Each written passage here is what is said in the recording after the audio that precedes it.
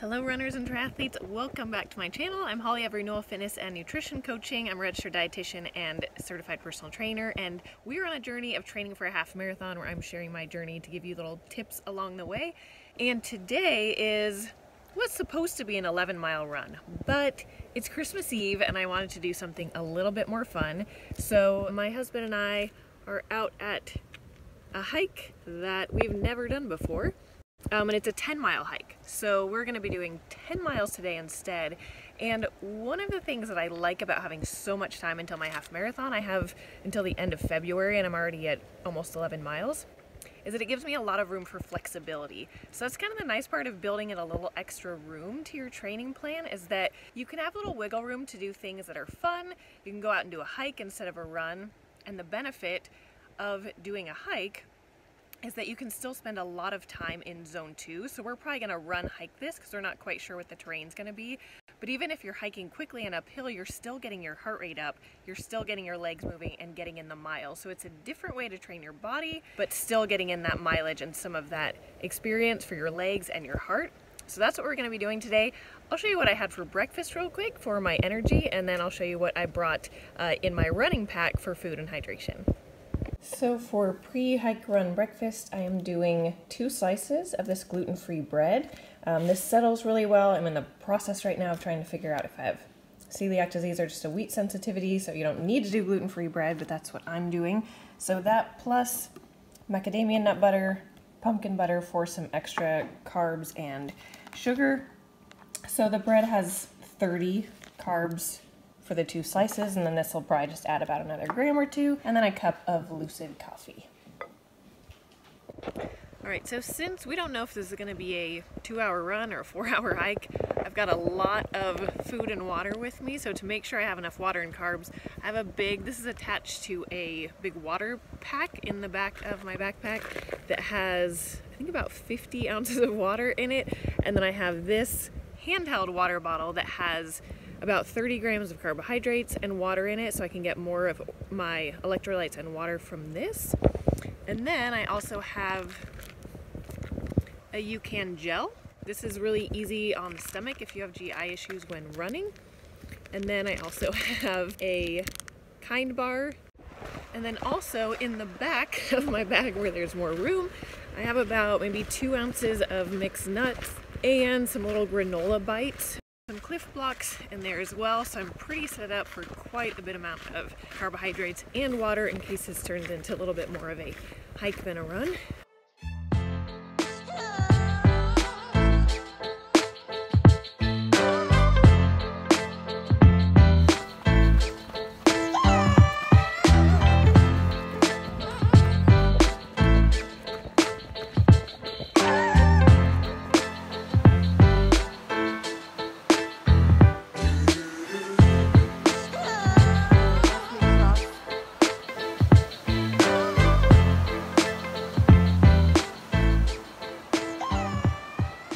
So we've made it like a mile in 16 minutes because we have this big river behind us. We've been trying to figure out how to cross, and it's very deep and very fast. So in trying to be safe and trying to figure out where to cross, it's taking us forever. So this is going to be a very interesting 10 miles today.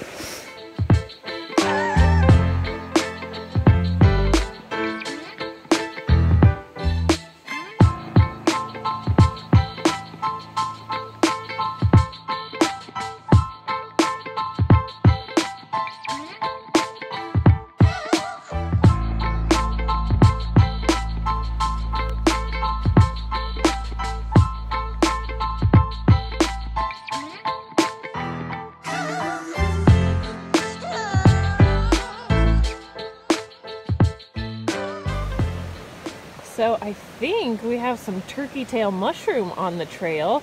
This is what you find in coffee. In all the coffees that I share, this is the mushroom they use.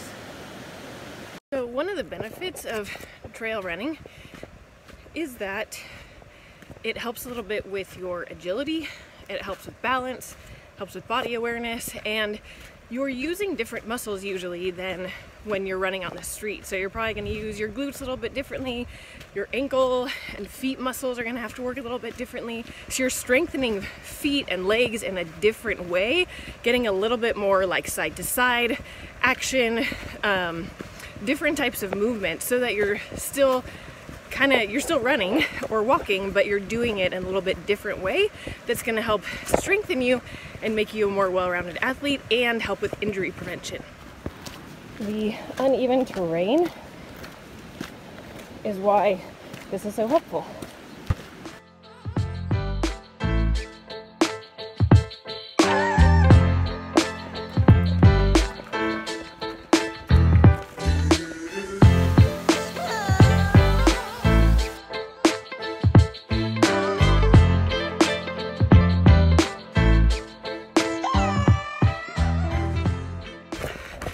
Okay, I think we're finally almost there. We spent a lot of time crossing rivers and drying off, and we don't really know how far we've gone because our Garmins have different distances on them. So we think we might be finally at the stopping point, but no idea how many miles it's been.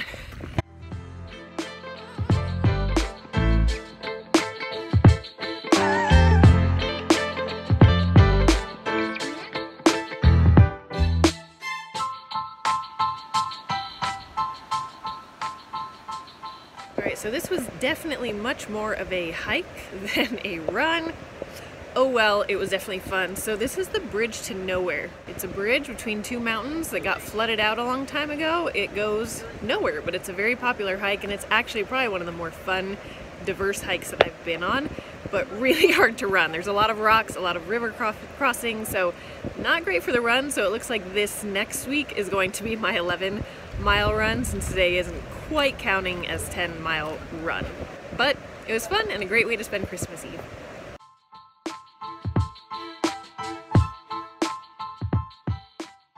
So my watch, we're done. My watch says we did about 9 miles. My husband said we did about 12 miles. So we actually have no idea how much mileage we did today, and we spent most of it walking and crossing rivers. Just a much different day than anticipated. But what I will leave you with is that that's okay. Sometimes training doesn't go as expected, and like I said, if you can build in a little extra time to your training plan, then it gives you some room for changing things up, going on a hike, doing something different. And this was a lot more fun than just doing 10 or 11 monotonous miles on the street. So important to keep things fun and interesting. Our legs are definitely still taxed, so we worked them out. It was a good workout, and we can get back to running on the street next week. We'll get those miles in. I hope that you get to do something fun for the holidays as well, although it will be past that by the time you see this. So I hope you had a wonderful holidays, Merry Christmas, Happy New Year, and I will see you soon in the next video. Blessings on your health, fitness, and running journeys.